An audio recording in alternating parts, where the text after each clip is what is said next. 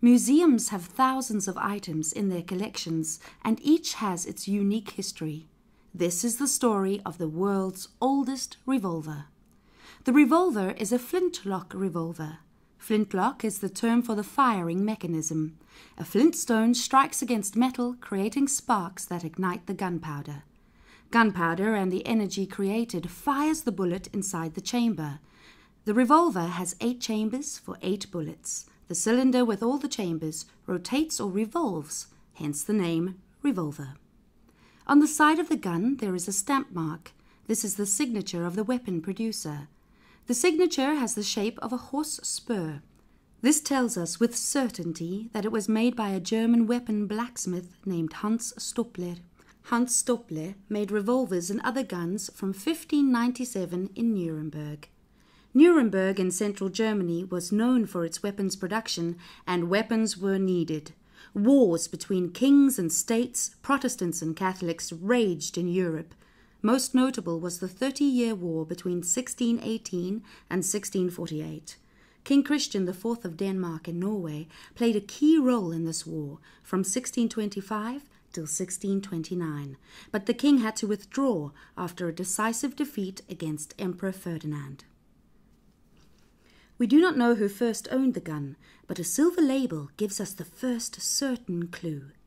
On the gun's handle, a silver tag was placed, engraved with acanthus decor, a grape cluster, the year 1636, and the name Georg Reichwein. Georg Reichwein was born in the city of Magdeburg in Hessen in 1593. He was a military officer and fought in the 30-year war on the Danish-Norwegian side.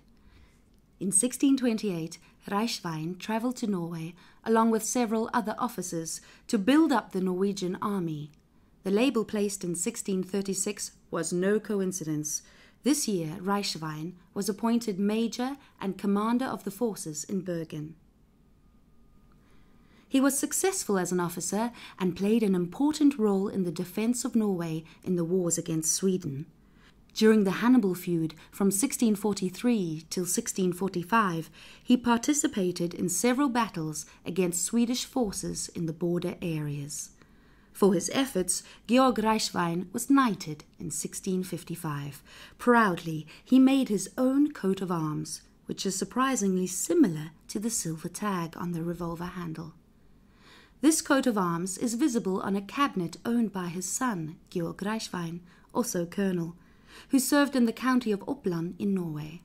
Reichwein's son owned several farms where Lillehammer city today is located, and the cabinet is exhibited at Maihaugen Museum.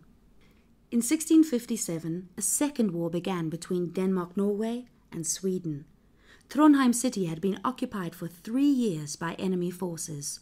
Colonel Georg Reichwein led the charge of a 3,000-strong force and recaptured the city. General Major Georg von Reichwein died in 1667 in Bergen, and the story of one of Norway's most important officers ends. The history of the world's oldest revolver is, however, not over, even though it seems forgotten for more than 150 years. In 1834, the revolver reappears in Oslo.